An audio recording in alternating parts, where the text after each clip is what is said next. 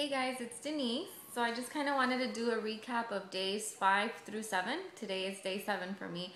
Haven't done a video in a while, but I am enjoying the cleanse still, and I am loving the foods that I've been eating.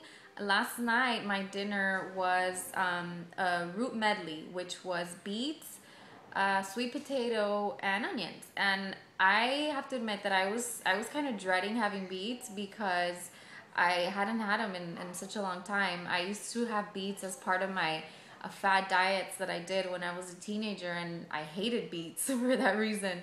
And so I was really dreading having that for dinner last night, but I actually really enjoyed it. I'm really glad that I went through with it and didn't try to substitute, with anything else.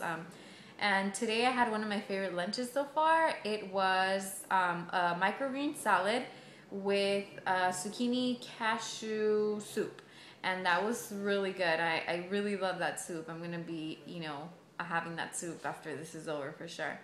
I'm at my parents right now, and I think they've really enjoyed seeing me be really disciplined with my foods. They look at my foods and they think they look delicious, and I think it might be giving them the idea of doing the cleanse themselves. So that would be really awesome to see them go through it themselves.